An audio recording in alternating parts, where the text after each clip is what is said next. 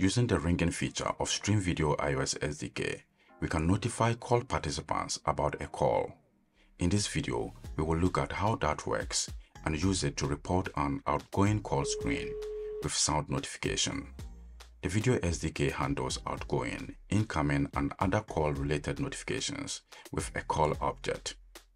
To use the call object to report an outgoing call or an incoming call, first we need to create the call using the create method and pass the parameter ring and set its value to true.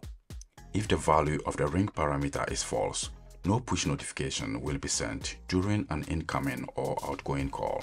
Using the call object, you can also notify call participants about a call without ringing. For example, in a meeting app like Zoom, when people join a meeting, you may want to inform others without using a ringtone.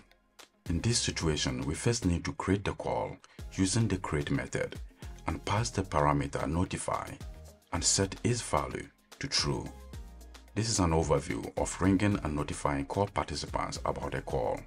For more details, please check our documentation.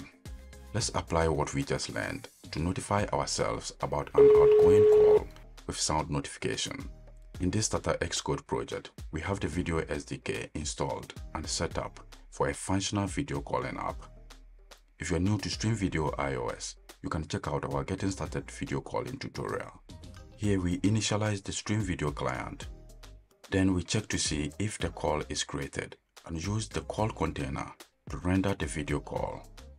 Then we use the view model to join the call.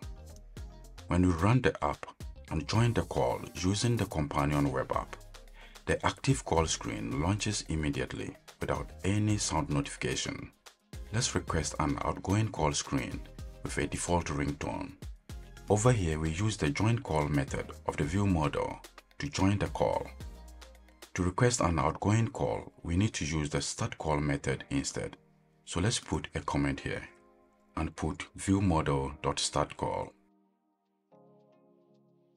Let's pick the one with parameters call type, call ID, members, and ring. So the call type will be default. Then we have call ID. For the members, we will use an empty array. Then we set the ring parameter to true.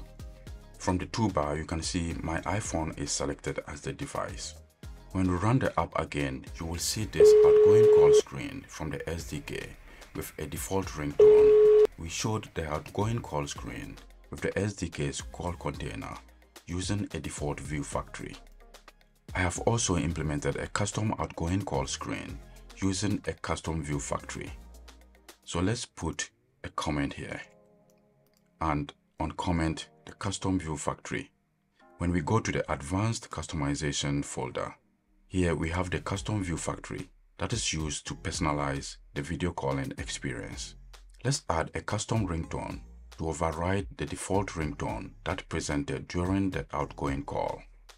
To do this, I'll go to my desktop and drag a sound file to the project bundle.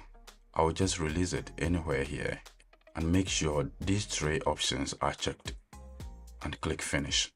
To change the default ringtone, we will use the SDK's appearance class. For more information about this class, please check our documentation. You have noticed I have created an instance of the SDK's sounds class. Next, we need to tell the SDK to pick the sound from our project bundle, the one we added here, instead of the default sound. So we can say custom sound.bundle equals bundle.main. That is going to pick the sound we just added here. Next, we have to specify the sound we want to swap. So we can assign the custom sound instance to ringing.mp3. So this is all we need to do to implement a custom ringtone. Running the app again, we have a custom outgoing call screen and a custom ringtone. This is how the ringing feature of StreamVideo iOS works. For more details, please check our documentation, and thanks for watching this video.